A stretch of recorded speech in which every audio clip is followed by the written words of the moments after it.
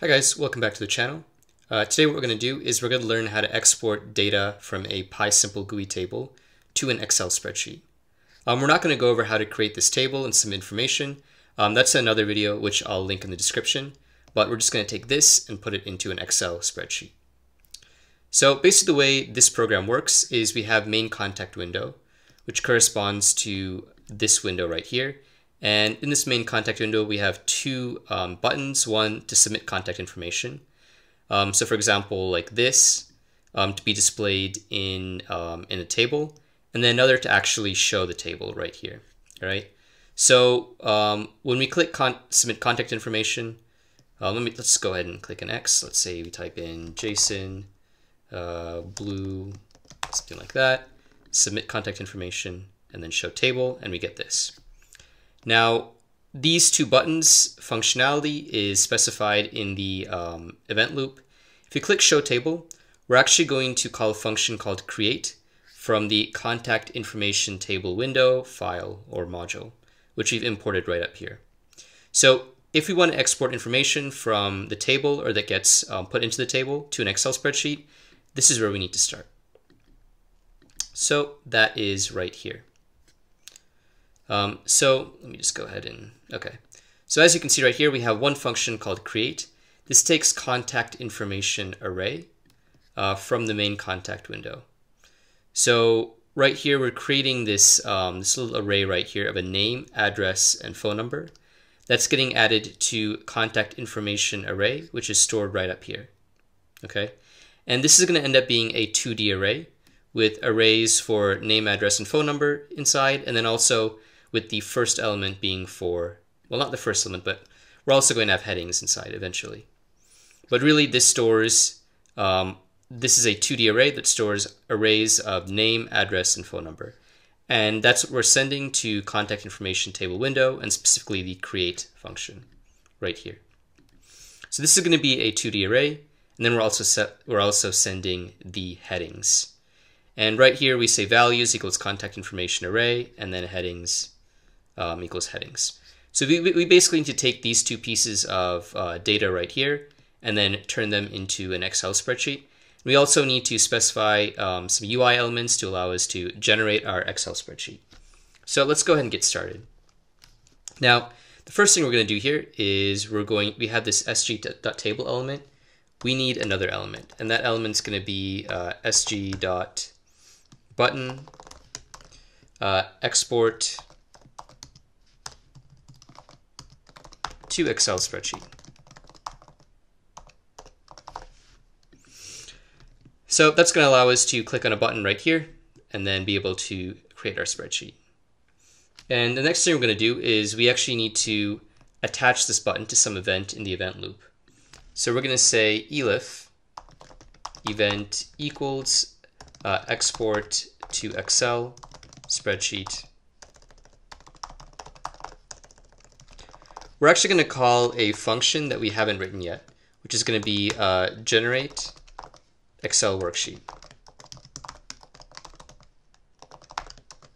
I'm going to say contact information array and then headings. Okay.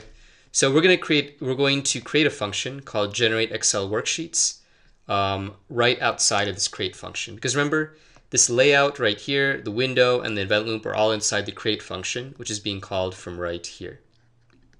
So outside of this, we're going to create a function called generate Excel worksheet. Whichever def.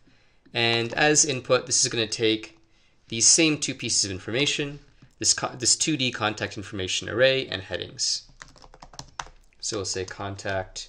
Actually, we can make this more generalizable, and we can say table array and headings.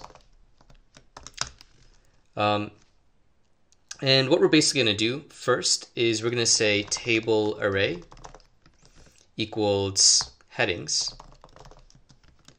plus table array. So we'll just say Excel table array to make this clear. So we're basically creating a new array just to write to our Excel file. And what we need to do first is we need to append headings. So we need to append this headings 1D array to our 2D array, to our 2D table array, which holds all of this information that's being stored in the table. And that's contact information array in our create function. So we're actually doing this in order to actually turn headings into a 2D array, so we can add it to the beginning of table array using the plus sign. Basically, it's an operator for arrays. So we're adding headings to table array, and we're making this the first element in our Excel table array. So we'll have headings, and then we'll have the rest of this information in Excel table array. Now moving on, what we're going to do is we're going to create a new workbook. We're going to say workbook equals Xlsx writer.workbook contact.xlsx. And we haven't seen this before unless you've seen the other video on Excel files. Xlsx represents a Python library. So we're going to say import Xlsx writer. I've actually already installed this, but if you haven't installed this yet, let's open up a terminal. And what you need to do is you need to type in pip install Xlsx writer. This is the command you need to install the package that we will be using right here and importing right here. So if I were just to hit enter, I mean, it's already installed, but this is just so you know that it works. Anyways, let's close up our terminal right there. So this is how we're going to create the title of our worksheet, of our file. It's going to be contact.xlsx. And then we're going to say worksheet equals workbook.add worksheet. And we're going to give it a title. So remember, worksheet is, like, for example, in Excel, when we have sheet 1, sheet 2, sheet 3. So we can add different worksheets to our Excel file. And we're going to say add worksheet, and then we'll just call it contact sheet. If it's unclear what this is, when we actually generate this file and then open it up, I'll specify that. Next, we're going to say row index, and then equals 0, and then column index equals 0. And we're going to say for row in table array. So just for a little context, our Excel table array is going to look like this. So it's a 2D array. We've got headings, so we've got I'm just going to do this. So for example, we have name, address, and then we also have a phone number. And then we would have other elements for our actual data. So that might be like John,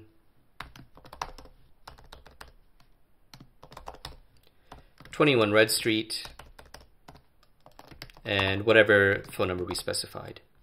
So 31, something like that. Okay, so this is how our Excel table array looks. So we want to go to each row in Excel table array.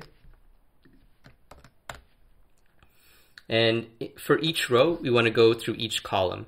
So for example, if we're starting with this row right here, we want to go to each of these individual elements in the row.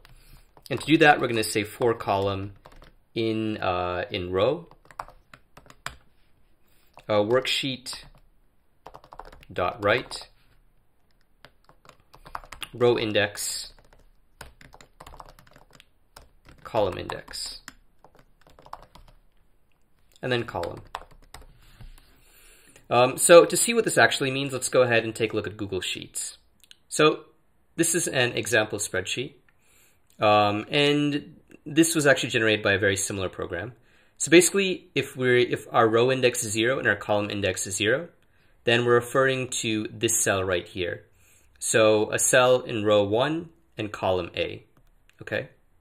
So we're using this worksheet.write function, and we're specifying the row index. That could be 1 all the way down here, and then our column index, which could be A, B, C, D, E, F, G, except our column index in Python is just going to be an integer, where this is 0, 1, 2, 3, 4, and a row index is similarly going to be an integer, where this is 0, 1, 2, 3, 4. So for the rows, we're actually starting one behind what it would be. And for the columns, we're actually not even, I mean, we actually just have numbers like 0, 1, 2, 3 that correspond to the different letters. So we're going to go through each one of these and write it to its own row. So we're going to write, so for example, this would be, if we wanted to write name, we would be, it would be 0, 0, and then name, because we're starting right here. And then what we're going to do is we're going to say column index plus equals 1, which is moving on to the next column, which is going to be B. And then we're going to go right up here and then move to the next element in the row, which is going to be address. And that's going to be at the same row, so row 1 in Excel, 0 in Python, and then column index 1 in Python, but B in Excel. And then we're just going to write address. Okay? And that's going to get us to this. Now, when we've gotten through every element in a given row, that's when we're going to tab out, and we're going to say column index equals 0. So we're going to set our column index back to 0, meaning the first element. And then we're going to say row index plus equals 1, just to move on to the next row. So we can move from this row down to this row. By the way, when I was talking about sheet, I was talking about these sheets down here.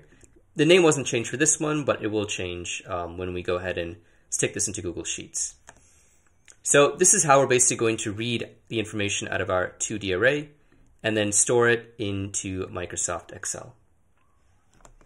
So what we're going to do after that is we're going to say workbook.close to close our connection to this Xlsx file. And that workbook is just this workbook object right up here. And then we'll say return row index. And that should do it. So what we need to do now is we've already specified the function right here, generate Excel worksheet. We need to go ahead and try to generate this Excel spreadsheet or worksheet. So let's go ahead and close out this program and let's run this again. Say main contact window. Cool. So we need to type in some other information. We'll just say Amit, 25 Jump Street. And then, okay, submit contact information. Let's open our table up. We've got this right here. We also have export to Excel spreadsheet. So let's give that a try. So we clicked on that, and this contact.xlsx appeared right here.